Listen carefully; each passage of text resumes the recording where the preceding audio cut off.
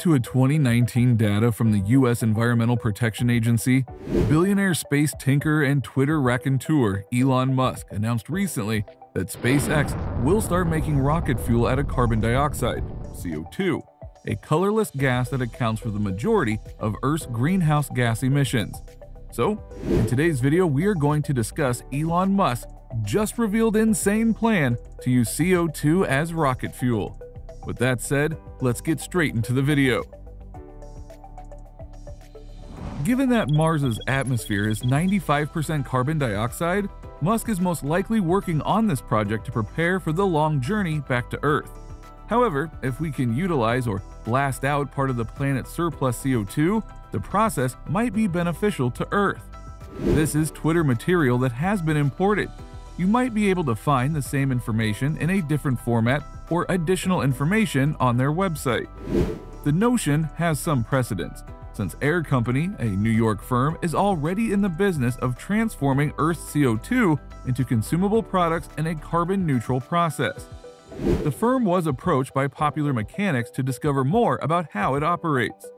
According to Stafford Sheehan, co-founder and chief technical officer of Air Company, both RP1, a rocket fuel blend, and methane in rocket fuel are currently derived from fossil fuels on Earth. Instead, we use CO2 from the atmosphere to create those hydrocarbons. Currently, our CO2 supply is biogenic since it was caught as a byproduct of commercial alcohol plants, but we may obtain CO2 from any source, including direct air capture. Alright guys, if you're really enjoying this video, then it's the right time to subscribe to your most favorite channel right now. Alright, let's get back into the video. Once you've found a supply of carbon dioxide, the key is to electrify it so that its molecules can rebond. CO2 cannot be utilized as a fuel because it is at the bottom of the energy ladder, says Dijia Liu, a senior scientist at Argonne National Laboratory in Lamont, Illinois. However, by mixing the carbon atoms in CO2 with the hydrogen atoms in water, CO2 may be transformed into hydrocarbons such as ethanol or kerosene by electrocatalysis or catalysis with water. This is a simple procedure in space according to Liu, because solar energy is easy to generate due to the abundant, generally unobstructed sunshine.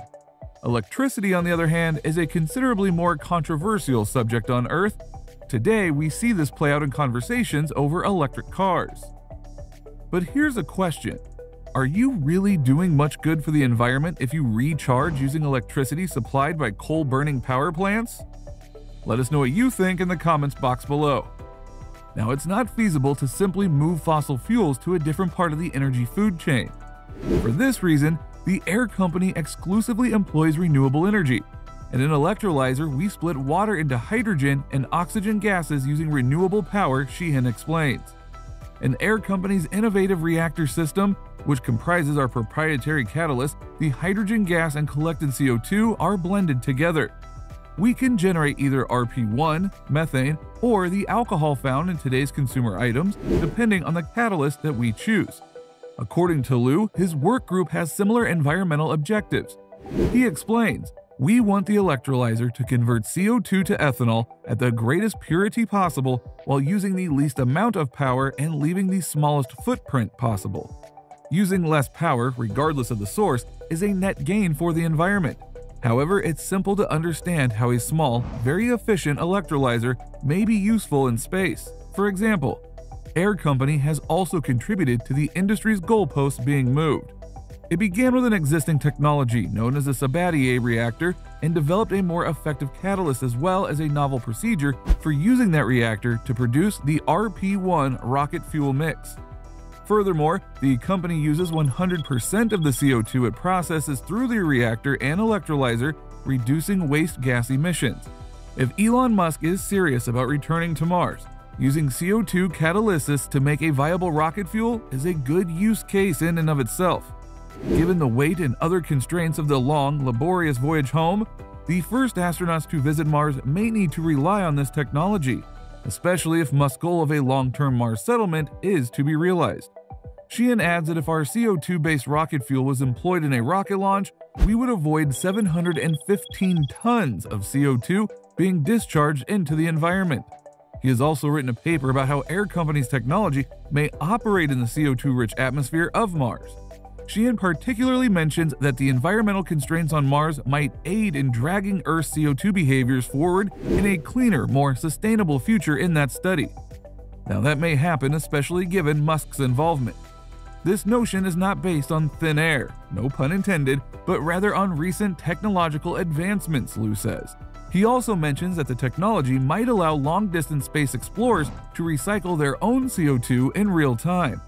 He explains that it takes around 7 months to go from Earth to Mars.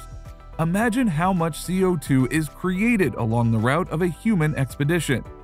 Carbon capture systems are one way that governments are striving to offset carbon emissions. For example, one approach to absorbing carbon dioxide is to plant trees. However, equipment is being developed and is even operational to extract carbon on a larger scale, such as a carbon capture plant in Iceland. Now, if this video sounds interesting, then make sure to like and subscribe to this channel and keep watching. The Orca plant, which began its operations in September, employs direct air capture technology and is intended to remove 4,000 tons of carbon dioxide from the atmosphere each year. Filters in the plant's giant fans catch carbon from the air and store it underground in basalt rock, where it may be mineralized. Now, it is unclear how SpaceX plans to collect carbon and convert it to rocket fuel. There are scientific procedures that may be utilized to make liquid fuel, such as the one employed by Canadian business Carbon Engineering, which uses carbon dioxide from the atmosphere and then combines it with hydrogen from water. NASA has also devised a method for converting CO2 into gasoline that uses metal oxide thin film devices to transform the gas into fuel before it is released into the atmosphere. According to the organization, the gadget may be utilized in industrial operations to convert carbon dioxide into fuels like methane.